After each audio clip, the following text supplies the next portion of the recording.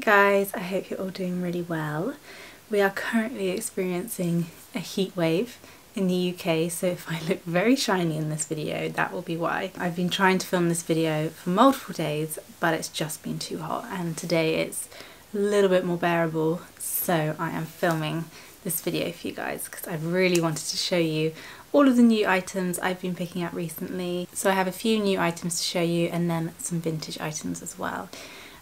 Some of which are like my dream vintage items.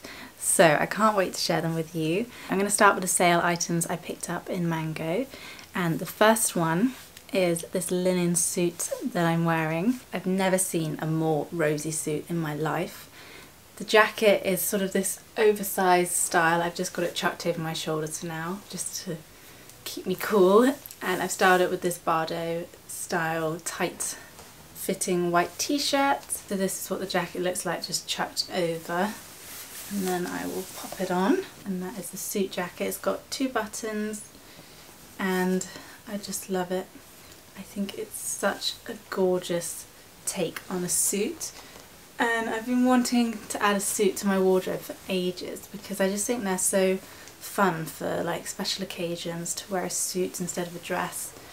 And it comes with matching trousers, and the trousers are also the thing that are very rosy because they are flared linen trousers. They are quite on the long side, so I'm probably going to have to take them up because I'm wearing them with my favourite heels, and I probably wouldn't go any higher than this, so I'll just take them up by like an inch or something. But they fit really nicely, and I actually had to go a size down in these. So these are a size 6 and I'm usually a size 8 in trousers. Just for reference if you're wanting to pick some up. So yeah, both these items were in a sale and I am definitely keeping them because I just feel so cool wearing this, and they have little pockets that I need to unstitch. I think it would look really cool with like a really white bag, sort of like a slouchy bag. And yeah, I just think it's a bit of fun. This is a close-up of the print. It's got a really pretty light blue ditzy floral with a little bit of lime green actually in there. Might just show you the trousers. These are the trousers without the jacket on, if you're interested in those. And they fit really nicely. And so far, I've sat down in them for a little bit, but they haven't creased up hugely. So that's good. The next 2 items from Mango were also in the sale, but are very much not summer related. But I saw them and I thought that they were very me and that I'd get a lot of wear out of them. So I picked up these boots, and obviously not be wearing these right now in 30-degree weather. But I loved the style of them. I loved how they weren't too high, but they still had a bit of a heel, and they have a nice grippy bottom. And especially in the winter, I feel like you need that little bit of grip in your boots.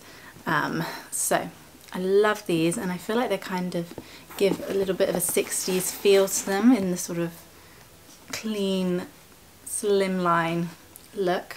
And apparently they're made with sustainable leather, so that's nice to know. And then finally from Mango I picked up this gorgeous sweatshirt which has sort of like slightly puffed sleeves and then a thin cuff. And this is very much the style I like to sort of design my dresses, so I thought that this would be the perfect sweatshirt for me. I'm not going to try it on right now because it is about 1,000,000 degrees in here, but here it is. So gorgeous. I got a size small. It's quite a tight fitting sweatshirt, so if you don't want it to be tight fitting then I'd size up, but I think it sort of suits that in the shape and everything. While we're on the subject of jumpers, I might just quickly mention this one that I picked up a while ago in M&S, but they probably still have it. And it's this cotton jumper, so a bit more breathable. And it's also got the gorgeous puffed sleeves and a really nice thin cuff. I could probably try this one on for you guys because it's not too hot, whereas the other one is like a fluffy sweatshirt and I just could not deal with that right now. So it's this very pretty knitted jumper, very tight cuffs. I sized up in this jumper because I tried the size 8 on and the cuff was literally cutting off my circulation. So I sized up and it's much better, but it's still visibly there on the cuff.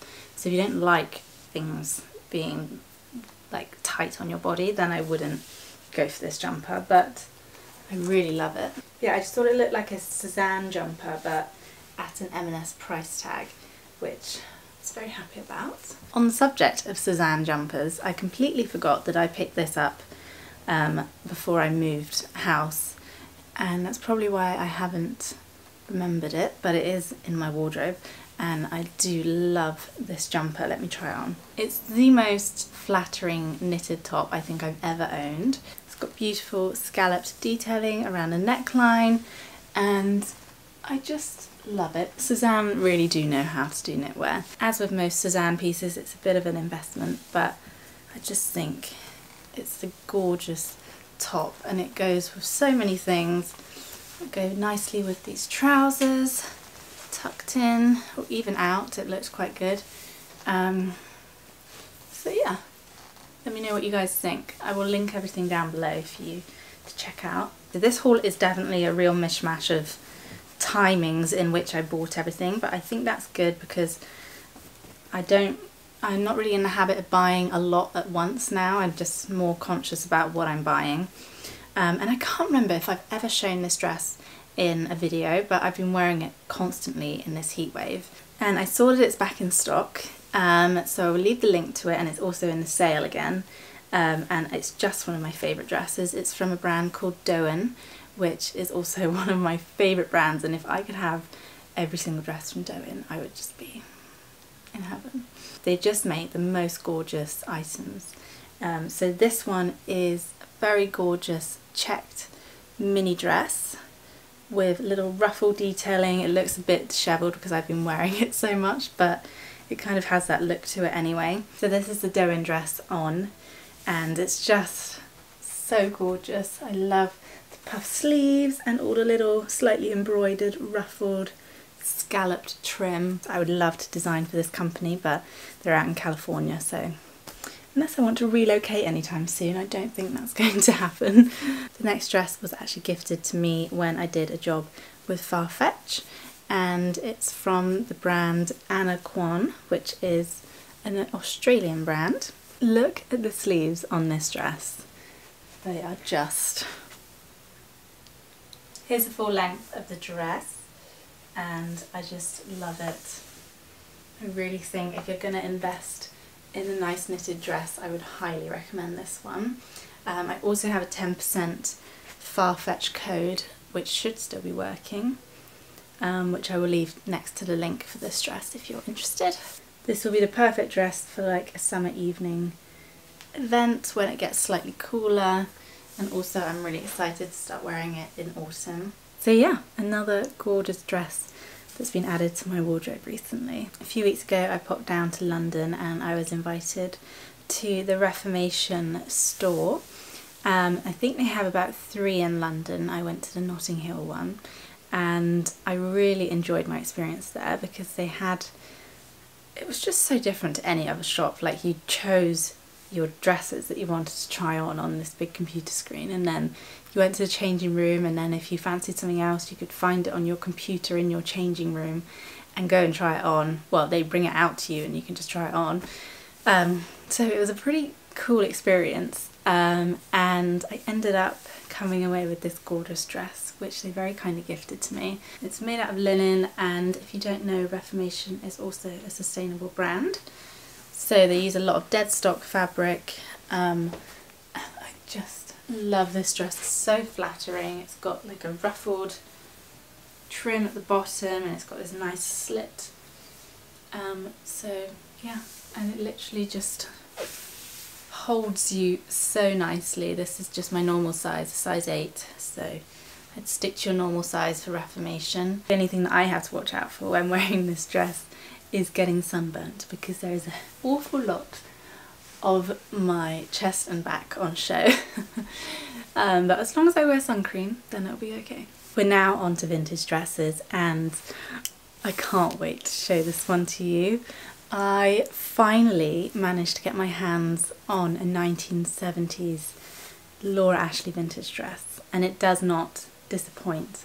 I bought this on eBay in a bidding war, and actually got a really good price for it, compared to other Laura Ashley dresses that are on there. It's in such a wearable print.